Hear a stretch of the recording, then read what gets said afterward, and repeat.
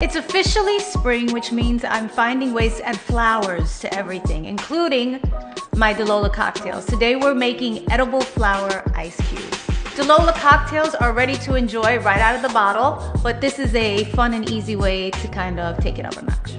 Just take your ice cube tray and place edible flowers throughout, and then top with water.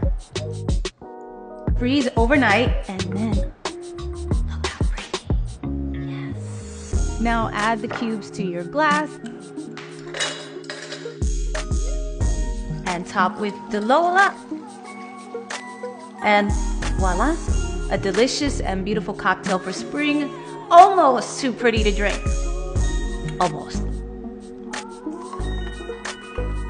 Happy spring, everybody.